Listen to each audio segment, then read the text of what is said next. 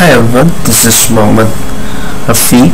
This is part 3 session of Windows Server 2003 clustering on VMware Virtual Machine.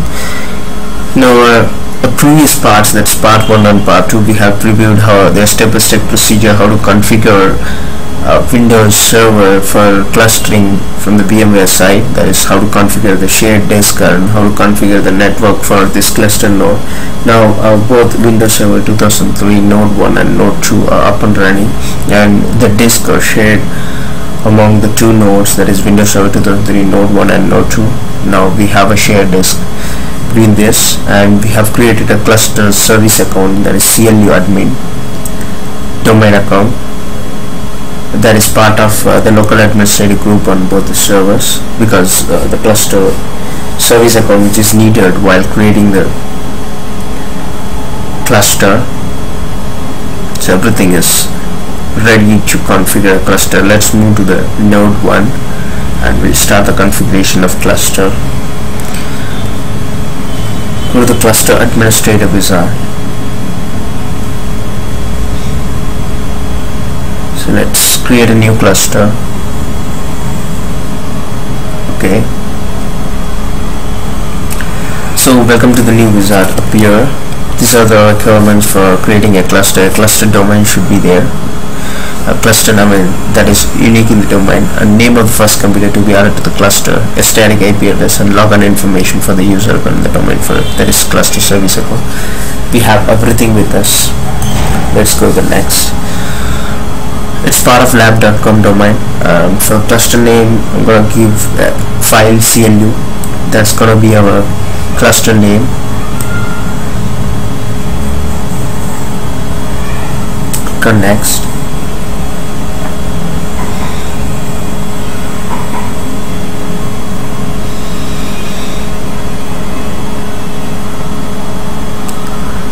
So let's add the computer name.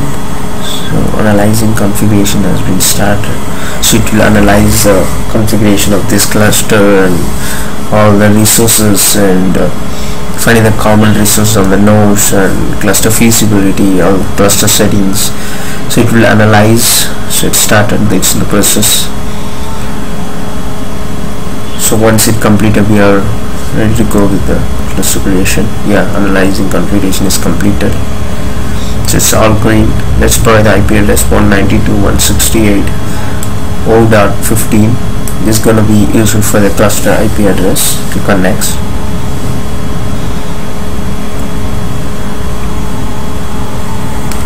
So we have to provide the username and password. That is for cluster service account. That is CLU admin and password. This CLU admin, that is this cluster service account, should be part of local administrative rights on the all nodes. It's going to be a part of this cluster. So it's already there. Let's verify once. So yeah, it's there, CLU admin. It's part of administrative group. Click on next.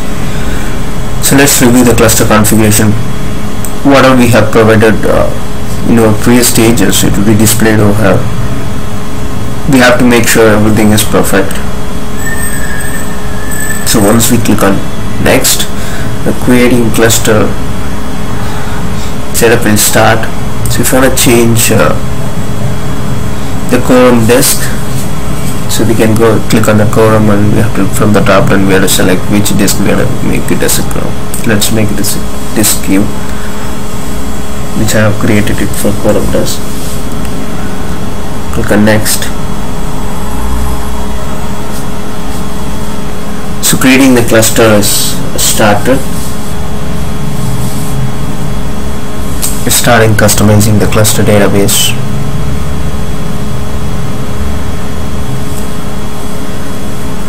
So creating the cluster is completed now.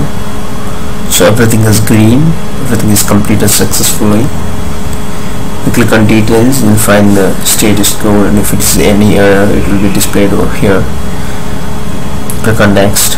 If you want to review the logs, we can click on logs here. Completing the new server cluster wizard is successfully completed. Now we are ready with the cluster. Find CLU with our first node added in the cluster, Windows 2003 Node 1.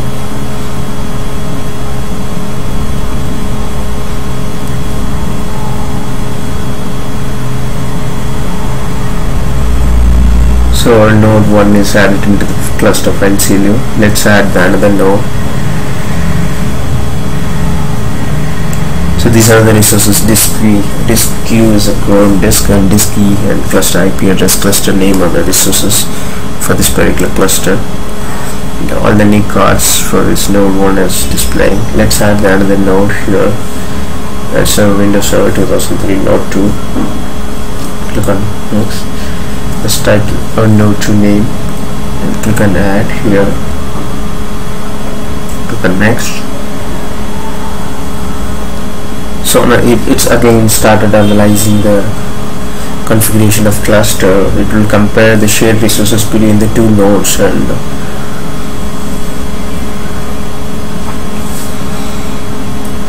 layer communication and everything it will check. So it start analyzing.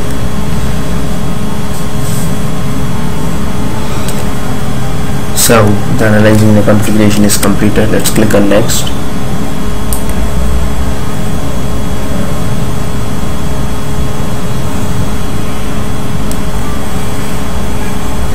So we have to provide the password for cluster service account, which we have mentioned during the creation of cluster. That is CLU admin and group of the nodes. Click on next. Let's review the cluster configuration.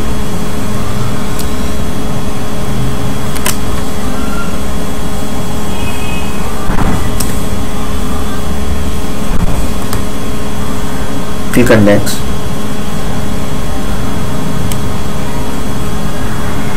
So adding node to the cluster is in progress. It's divided into 4 different subcategories like reanalyzing cluster, configure cluster services, configure resource types, and configure resources between these two nodes in the cluster. So now it is currently starting up the cluster service and Windows Server 2003 node 2. That is our second node. It's configuring the majority node set and everything is configured. It's bringing the disk queue online. Adding node to the cluster is completed. It's all green. You're good to go. Completing the add node is, yeah, you have successfully completed add nodes wizard. Click on finish. Now our cluster is ready. Our 2-node cluster is ready with both the nodes up and running. It's node 1, node 2. All the resources are with in node 1. Our disk, cluster name and cluster IP addresses, everything is ready.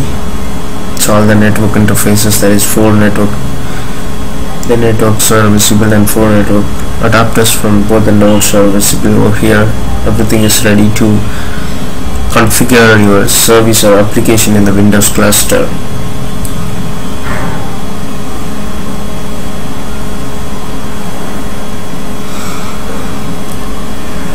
So these are my shared disk. So that's all about Windows Server 2003 cluster configuration or on VMware Virtual Machine.